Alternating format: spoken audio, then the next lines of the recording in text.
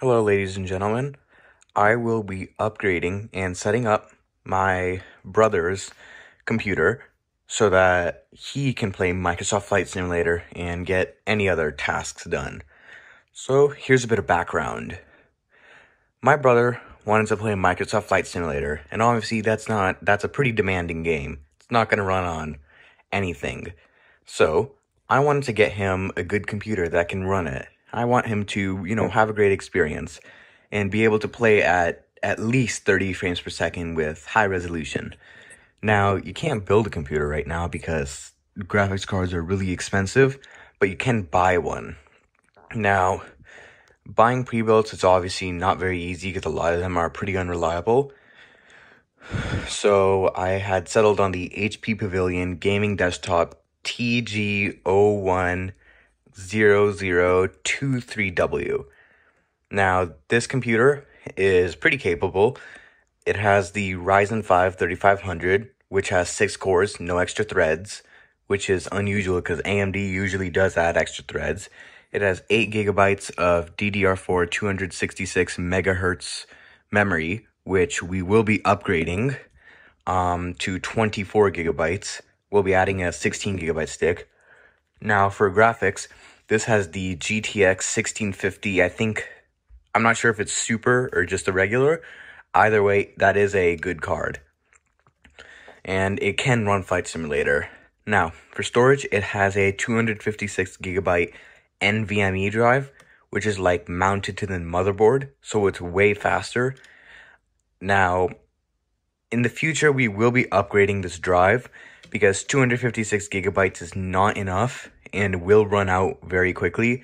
So we will add a 1 terabyte hard drive in the future just for programs. The actual operating system is going to be on the 256 gigabyte drive so that Windows boots up really fast. Now, here's some other parts of this computer. So obviously, since it's a pre-built, it has a proprietary motherboard and power supply. This computer here has power. So here's the power button, and there is a 3mm jack, audio jack. There are 4 USB Type A 2.0 ports. There's a media card reader and a USB Type C port right here. Now, on the back, there are 2 USB Type A 3.0 ports and 2 USB A 2.0 ports. The graphics card has DisplayPort, DVI, and HDMI. Power supply, well, it's the power supply. Next is, it has one, so as like a table of contents, first we'll be booting it up to see if it boots into Windows. Next is we will be actually upgrading the memory, and then finally I will be showing gameplay, and then I'll have a final conclusion part where I'll be showing some benchmarks.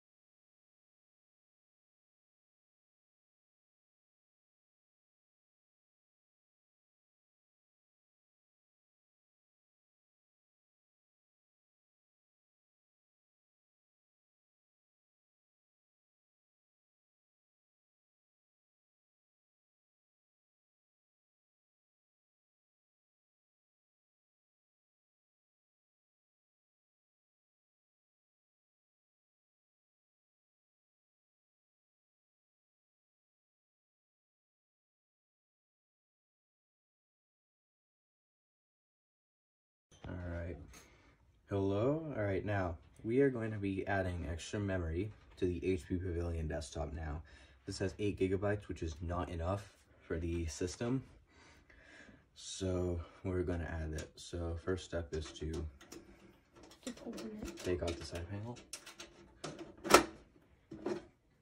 and touch it so that you don't get static.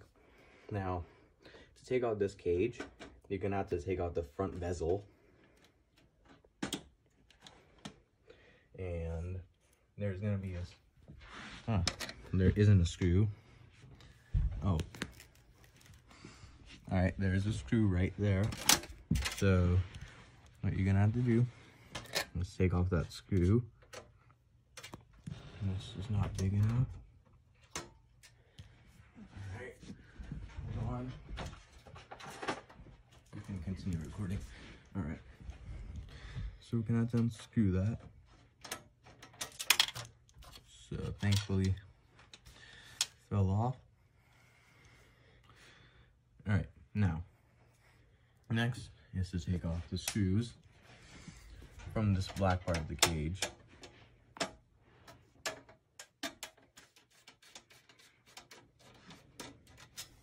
Now, this is attached. Alright, why can't you just reach down? I prefer to do it this way. I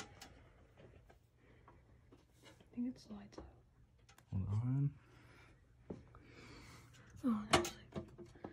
Alright, let me check out this black part. And This one. And this should, hold on.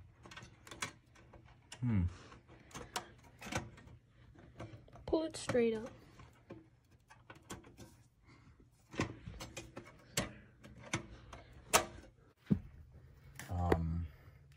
Cage out. Now what we're gonna do is add this memory. So we're gonna put it in the dim. Does it matter which one? Yeah. No, like which slot you put it in. No. I mean, if you have 4 of them, yeah, it will matter, but there's only 2 on this machine. Okay. Alright, we have successfully gotten the dim in. Now, this we cut because I had thought that I was doing something wrong, but it turns out you did need to apply a lot of pressure to put it in. So now we're gonna have to put this machine back together. Alright.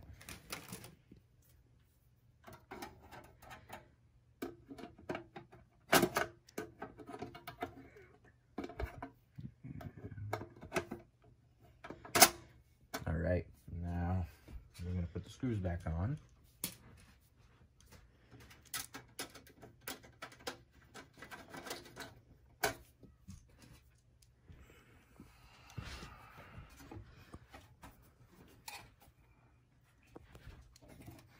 Yeah, looks like it's gonna be a tough fit.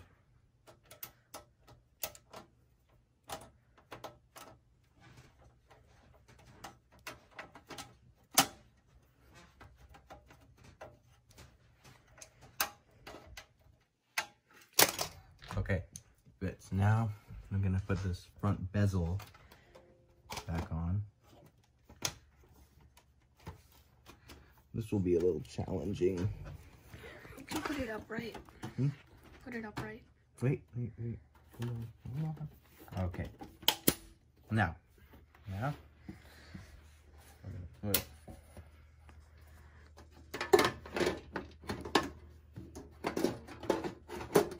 these pre-builts are like so hard to put back together. Like they want it to be tough. All right, now this machine has gone a successful RAM upgrade. All right, we're gonna check. All right, now we're gonna check if the RAM registers in the actual computer.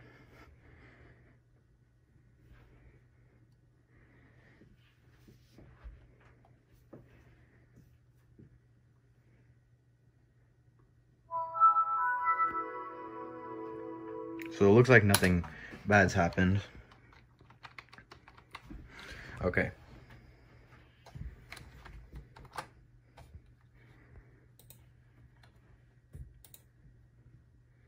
So it turns out it works. It's registering as 24 gigabytes.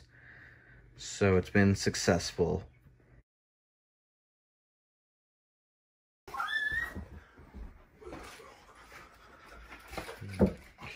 Alright, today is my brother's actual birthday. Computer is fully set up, and now we are gonna load into Flight Simulator. I want to change the plane. Which one? Let's go. I'm just kidding. No, you should pick pass. Alright, that's a good. Is that that's the Cessna, right? Yeah. Alright, cool. And then arrival. Let's go. Epstein Island.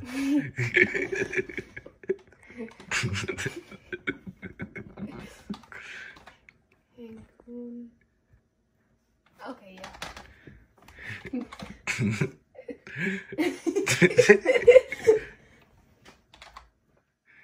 No, why aren't you doing it? Bro, I'm telling you, you gotta do it. Okay. You'll uncover the secret. Where is it? I don't know. Here, let's go in Orlando International. Fine. I'm telling you, you should go to Epstein Island. This is arrival. Let's fly. Okay, let's see. This takes 5 hours to load. I'm probably gonna be like an old grandpa by the time this loads. Well, this does have the NVMe drive, so it did load fast. Like you even know what that is. They said the loads are long. This is not long. Well, I mean, these guys are probably using a different kind of storage device. This is well, I mean, I don't know which one they're using. Most likely something not as fast as NVMe or something like SATA, which is slower. Yeah, Flight Simulator is Microsoft's longest running one. Oh, wow, look at it. You're actually playing it. And no, don't use keyboard. You have a yoke. How do you... what? You're supposed to know what to do. It's your thing. Okay. What? You're supposed to know what to do, Mr. Flight Guy. Okay, parking. Alright, looks like the computer is clearly getting louder. I'm sure it'll be able to handle this. Yeah, I'm pretty sure what's getting louder is CPU, because this doesn't have nearly as good as CPU as GPU. GPU is way better in this system. Checklist. Okay.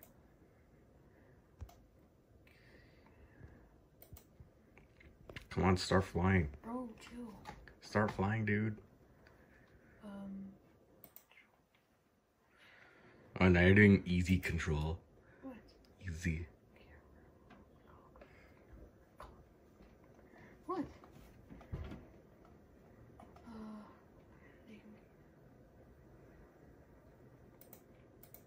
Oh, keyboard. Toggle. I wanna go. Can I see what's making this loud? Of course it's a fan.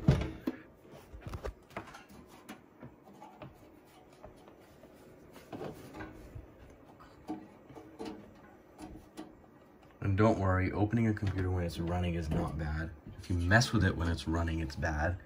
But if you just open it, it's not like it's gonna blow up. Alright, I just decided to take a quick look inside. Turns out it is the graphics card, which is becoming really loud. I thought it was the processor. Wait, where's control number delete? Control delete? No, number delete. I don't know. Num delete. I think just do the delete key. Select input. I'm gonna go. Alright, so it turns out the graphics card is the one that's being loud. It's handling it real well. I'm sure CPU usage is high, but it's still handling it.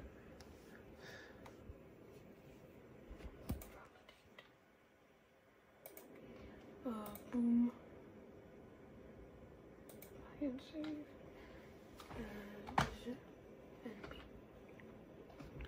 Why aren't you flying? I can't. Can you no, come on, do something. Fly.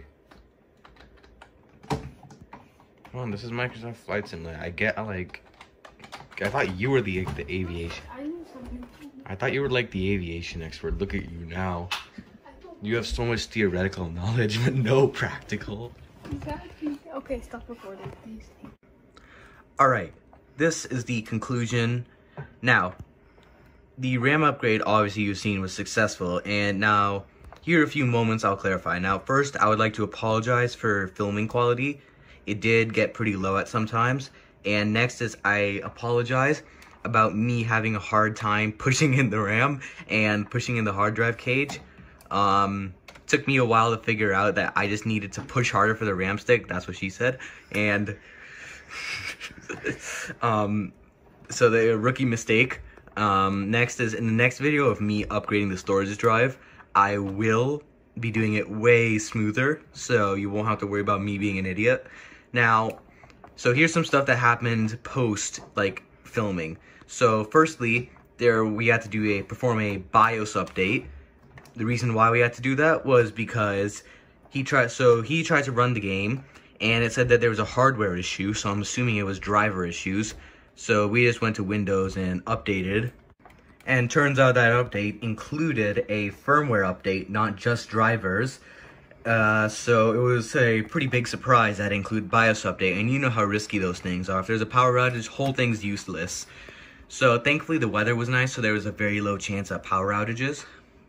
Next thing that happened was this genius decided to leave his computer running at night, and it gave a BIOS error saying like boot device not found.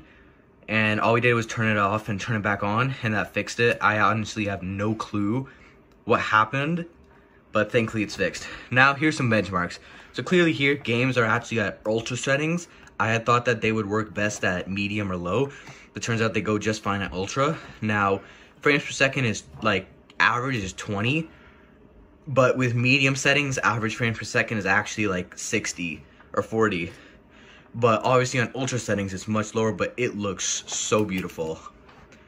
So this was a overall great experience. I'm glad my brother is enjoying playing Microsoft Flight Simulator. Aren't you enjoying it? Yeah. Alright, yeah, he's so enthusiastic.